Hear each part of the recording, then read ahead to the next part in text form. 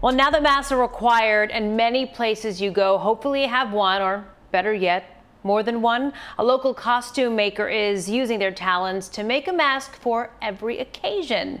And the many faces of Chris Sadeghi has that in your Up in 60. When it comes to picking a mask, there's the medical standard and there's the boring.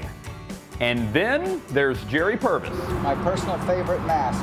The owner of Dallas Vintage Shop is known as the authority on costumes, but like a lot of businesses, times are tough. I needed a way to keep my employees busy.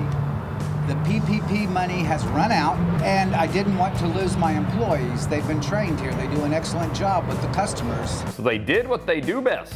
So I came up with a scheme to make masks. We have all of the materials that you could possibly imagine already here. Masks of all colors and characters are now what makes business boom. Actually, our seamstress is becoming overwhelmed.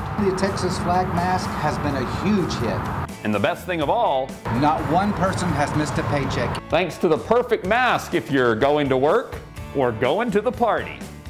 The socially distant Zoom party.